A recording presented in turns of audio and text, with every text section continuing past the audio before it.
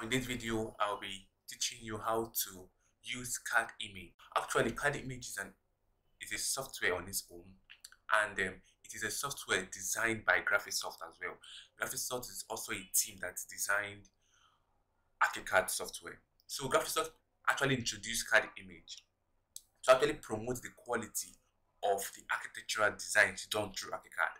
So right now, we're showing you how to apply Cadimage on your roofing and what Cadimage does to your roofing. This is a ground floor plan of a bungalow I designed, and I'll be showing you the roof by clicking F3 or show all in 3D.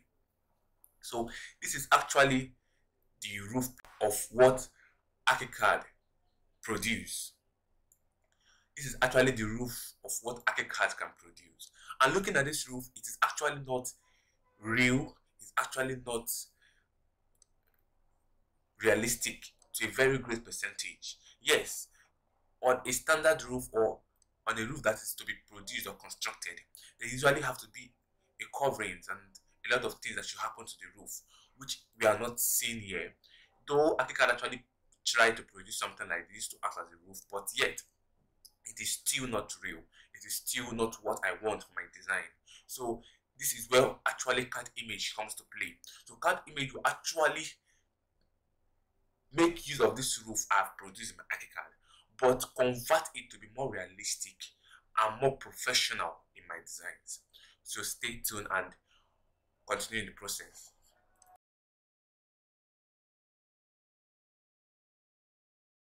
So this is my roof plan produced by Archicad, and notwithstanding, let me also add that Cadimage is a software again on its own and is actually installed in the Archicad software. If you want to actually know how I install my Cadimage in my Archicad software, kindly ask on the comment section and I will actually attend to that question.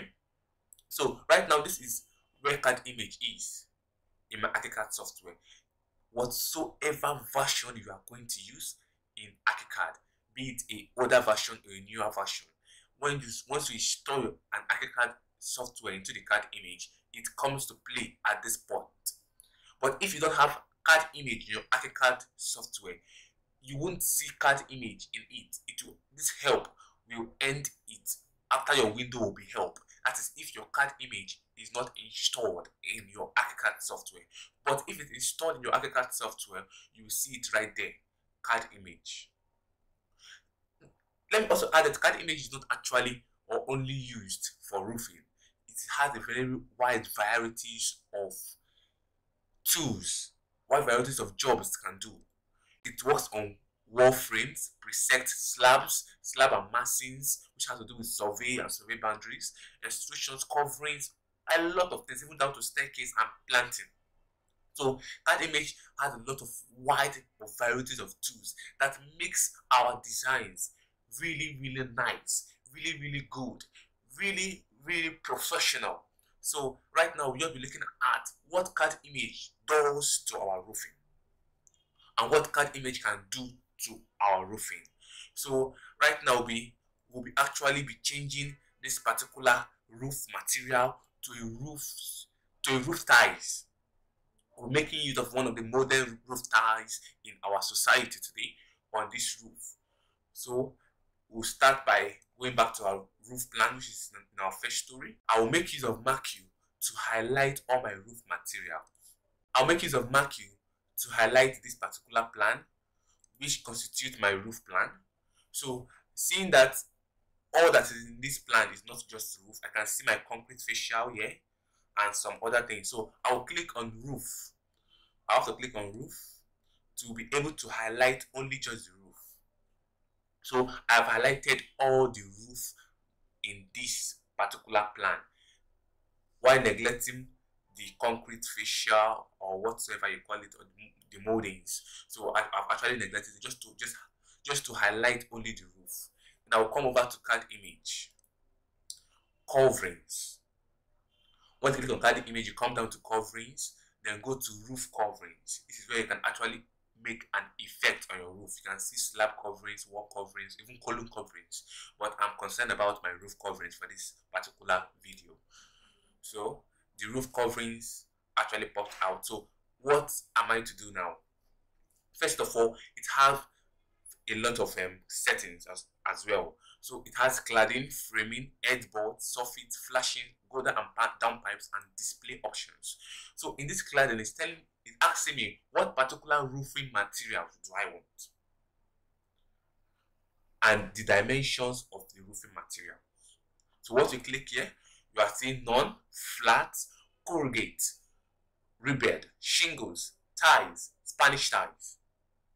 So it is now based on your choice, what particular thing you want to design and what particular roof materials or model will actually fit into your design. So right now we're using shingles, which is this. This now has to do with dimensions, the cover dimensions, the length and the breadth of the dimensions, and this one has to do with the thickness of the shingle. So this 2mm thickness is actually very low, so I'll increase it to 35. That is all there. I come over to framing. I don't do anything on these framing options. They're actually very perfect. I come over to edge boards. I also don't do any editing on these edge boards settings. They're actually okay. I come to softens. I also repeat the same thing. I don't do anything right here. I come back to flashing. Now, after my cladding, the next setting I actually come to change is the flashing setting, which is I change this particular flat square to a ribbed square while maintaining the dimension as it is. I come over to gutter and down pipes. Here I change this to colonial. It's at half round, but I change it to colonial. I change it to external. You can actually try any of them. All are actually good. There's no particular one that is wrong. No, this is based on my taste, based on my particular perspective of settings. So you can actually try other settings by clicking angled or quarters round to see how it works on your design. If you actually like it, you go ahead with it. Remember, I changed this to colonial and I actually changed this to external. It was at internal before, so it's now at internal. At the display option, I also do nothing here. So I go back to where I started from, cladding. Why I actually go back is actually to make effect on the colors of each and every of the material. So you can see over here, which actually has to do with the dimensioning of the material you want to use. So over here is like a paint brush. This paint brush now has to do with the color of each of these materials you actually make an editing on, or you're actually going to use. So I will actually click on the color. Now remember that the cladding actually has to do with the roofing ties or roofing material you're using. So I actually change this to a black roofing tie. So I change it to paint 4. So I come back to the next one, framing. I change this to white. Paint 1 is white. Paint 01 white. I come back to edge boards. Is already maintaining white. Is okay. I come back to soften. Is already maintaining white. I come back to flashing. Now this flashing is actually the coverings of the roof edge. Those things that actually cover the roof edge, which most times in architecture they usually refer it to king post, queen post, something like that. Those things that actually covers the roof edge that actually cause flashings. So I change it to a black material as well. So paint 5 is actually okay. All paint 5 is okay. Then the gutter and down pipe I change it also to paint white, paint 01. That is all I do here, and I click OK. You observe that it begins to take process and everything is now set. Wow, this is actually the product of Cadimage. You can see that the roof plan has actually changed and it is now a completely and accurate professional roof design. So neat, so sharp, so easy and perfect as well. So let's open the 3D or the perspective view by right clicking and clicking show in 3D to see how it is in our design. Wow, this is a product of Cadimage in our roofing.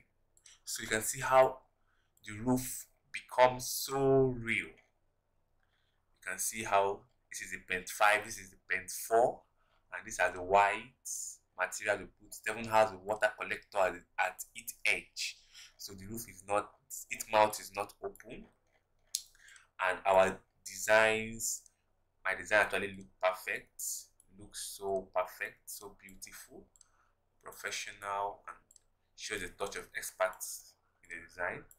So you can actually also try this also in your designs by making use of Cadimage to make your design as well look so real and perfect.